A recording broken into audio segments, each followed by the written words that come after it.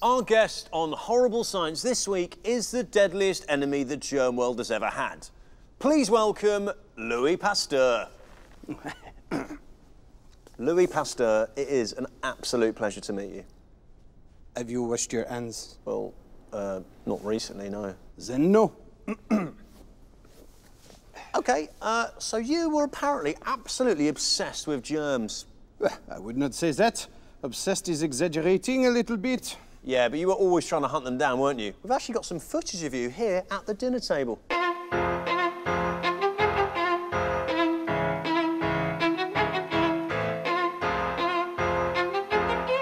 Now, that is some pretty dedicated germ hunting right there. Did you do that all the time? Of course, and I have made many interesting discoveries. Although our friends did stop coming around for dinner after a while. And you were the first to prove that... Ugh, disgusting. Yeah, sorry, it's been all day. Yep. Where are you, my little beauties? Ah, there you are. Yep, can I have that? I need that. As part of the interview. Yep. As I was saying, you were the first to prove that diseases were caused by germs, weren't you? Indeed. Back then, scientists didn't believe that something so tiny could kill a human being. But through my experiments, I was able to show that many terrible diseases, such as anthrax and TB, were the work of germs. But I wouldn't say that I was obsessed. Would you mind just maybe wearing this? Is that okay? What? No, mate. It's a career. No, it is better for all of us. This is what the fans want to see. They want to. Okay. Merci. Right. But you also developed cures for diseases, didn't you? Like rabies and anthrax, saving thousands of lives. What was that noise? It sounded like a tiny elephant trapped inside a tuba. Yeah, I've actually had a little bit of an upset stomach all day, and I was kind of hoping you could maybe give me some advice, because... I think you people are disgusting. No, do not touch me. No, leave me alone. I am going back to the 19th century, and I'm going to take an hot bath. How do I get... Louis Pasteur, thanks very much. Oh, no, yeah. Dirty boys make me feel sick. Today's big interview is with eminent Italian scientist Rita Levi-Montalcini. Look, can I just call you Reeds? Of course. Do not muck this up, That's pretty Mark. impressive hair there, Reeds. Oh, thank you. I keep bats in it. Really? No, I am famed for my sense of humor. Really? No, I'm famed for my Nobel Prize. Oh, yeah, Nobel Prize. Yeah. So, Nobels, they're like Oscars, aren't they? But instead of getting them for movies, you get them for... sciencing. What did you get yours for, Reeds? My work in isolating something called nerve growth factor, a protein that affects how fast cells grow. During World War II, I set up a secret science lab using needles and tweezers from around my home.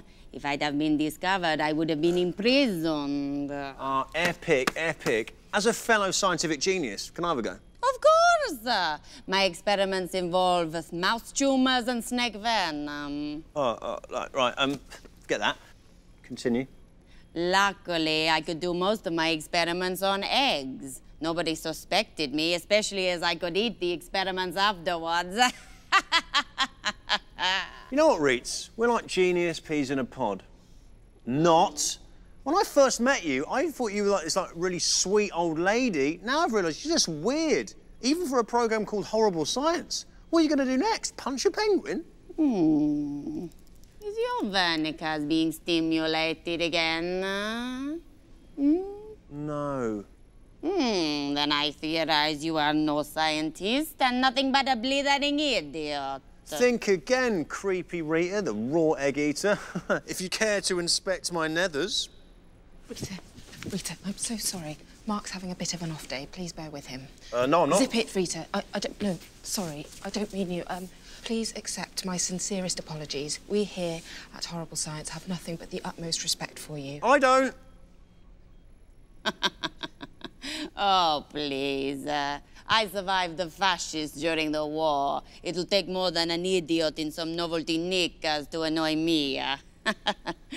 Now, would you like to hear about my founding the European Brain Research Institute? Nah.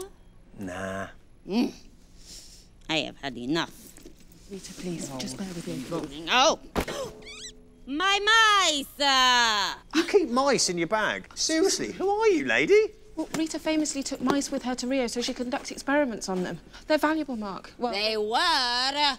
Never have I ever seen such unscientific conduct. Idiotic!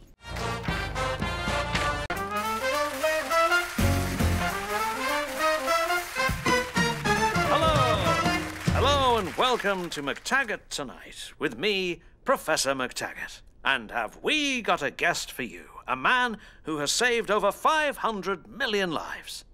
Ladies and gentlemen, he invented the vaccine. He died in Gloucestershire in 1823. It's only Mr. Edward Jenner. Where is he? he was supposed to be here. I don't know where he is. Oh, for the love of Fleming. Lucy, I'm dying here. Right news! I found my weather balloon. What are you doing? Chasing balloons. Everyone loves a balloon chase. No, they don't. Behave yourself. Puss, No, thank you. your loss. Ah, right. Pass balloons. What a hilarious anecdote. But seriously, why don't you tell us how you invented the first vaccine? Well, I got the idea from a cow. A cow? Yeah, you see, I was a country doctor, and a dairymaid told me she never worried about catching smallpox because she'd had cowpox, and no one had ever died of cowpox, not even cows. I see. So you thought... Let's give everyone cowpox. Exactly. But first, I had to test my theory. Clinical research. It's absolutely imperative to test every theory with rigorous scientific precision. Exactly. So I found a small boy. A small boy? Yeah, you don't want a big one. They fight back. I cut his arm, and I rubbed in a load of cowpox pus. Good grief. Was he okay? No, of course not. He caught cowpox. But would you believe it? He made a complete recovery. Thank goodness. So then I gave him smallpox to see what would happen. You mean you didn't know he'd be immune? No, that's why I was testing it. Anyway, funny thing, he didn't die or anything, not one bit. And so you began your vaccination program. No, hang on. You can't go round giving everyone cowpox just because one small boy didn't die. Could have been a fluke. So I got my 18-month-old baby, did the whole thing on him as well. Oh, my good Lord. And guess what? The milkmaid was right. Cowpox does protect you from smallpox. Who knew? Well, not you, obviously. If you'd been wrong, those children could have died. Yeah, all been horribly disfigured. The last thing you want is some madman rubbing smallpox pus into you. You know, that'd be awful. Anyway, I became famous, saved lots of lives, crashed balloons everywhere, and had the horns of the cow silver-plated to celebrate. And the boy? No, they wouldn't let me silver-plate the boy. I don't know why. Go on, have some pus. Come on. Why don't I rub some into you, see what happens? No. Come on there. Get away from me. Get him off. Robot. Oi, Help! come back here. I've got pus in my crenellations. Oh, I don't want to do interviews anymore. It's my great pleasure to introduce a man who knows almost as much about blood as me. I think I probably know a great deal more about the blood than you, Mark. So. It's Charles Drew. It's so horrible. Nah. OK, thanks, Charles. Oh, thank you, Mark. Did I tell you that I helped to develop the blood bank? I also discovered that while people have different blood groups, everybody has the same kind of plasma. Another little discovery that helped save countless lives. OK. Now, Chaz, you and me both know loads about blood, so I thought it'd be great if you and me could do a blood transfusion together. No, I don't think that's wise, Mark. I don't think you know enough about so the blood. So this woman needs a blood transfusion. And this is our donor. What is this? Don't know everything, do you, Charlie? This is a dog. You can't give a human dog's blood. It's totally different to human blood. Yeah, we have to get it from a Human. cat. Human. Yeah, totally, yeah. I knew that. Glenda? OK, this is Glenda. She's a human. She's going to be giving us some blood today. What are you doing? Giving a patient human blood, mate. Try and keep up. No, you can't just give her anyone's blood. It has to be a match, the same blood group. What now? Everybody has slight differences in what makes up their blood. In fact, there are many different types of blood group. You can't just give this woman Glenda's blood unless she's in the same blood group as the patient. Thanks, Glenda. Wow, there's a lot to remember, isn't there? I'm starting to think you know absolutely nothing about blood. Well, that's where you're wrong, mate, because I know loads about blood. You thought plasma was a type of TV set. Yeah, mate, I probably even know more than you about bloods, but you're the guest on the show, and I didn't want to embarrass you in front of everyone at home watching it on the TV, which for many people will be a plasma. Unbelievable. Unbelievable. Charles Drew, everyone. Thanks for joining us, Mr. Bell. Have you come far? From 1887. Not that far, then. So, Mr. Bell, why don't you tell us a little bit about an invention of yours that changed the world? Which one? Telephone dude, obviously. Fine.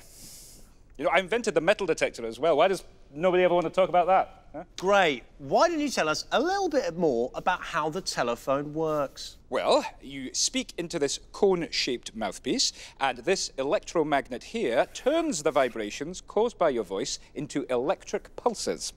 Ah, so it works a little bit like the bones inside your ears? Well, yes, I suppose it does. Nice one, Mark. We'll make a scientist of you yet. Ding, ding.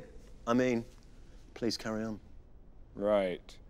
And then the pulses travel along the wire to the other end where they meet another electromagnet, and whereupon they are converted back into vibrations and amplified by another cone. And then we can hear it. That's amazing. Can you tell us a little bit more about the first phone call you ever made? No. I mean, I don't really remember it, to be honest. Really? Apparently you phoned your assistant and you said, "Mr. Watson, come here, I want you." Why did you say that? It was a long time ago. I don't remember.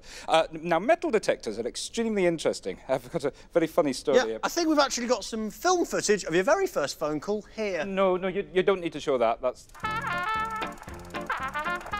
Apparently, the transmitter of your original phone had to be filled with acid in order to work. One day, you spilt some on your trousers, then you shouted for help, and your assistant heard you through the telephone. So the first phone call was actually made by accident. Maybe. Metal detectors, like I say. What did he say next? Help, help, this acid is dissolving my trousers. Right, that's it! I hate telephones. You know, even after I invented them, I would never have one near me. They're too much of a distraction. I can't stand the noise. Metal detectors. Now, those are nice and quiet, let me tell you. I've just got one more question, Mr. Bell. Mr. Bell, hi, hello.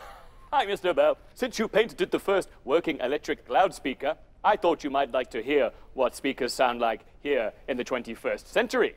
Bob, please do not do what I think you're about to do. Don't worry, Mark. No!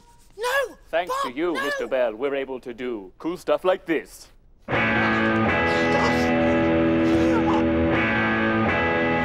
people of the 21st century are so noisy! I'm getting out of here.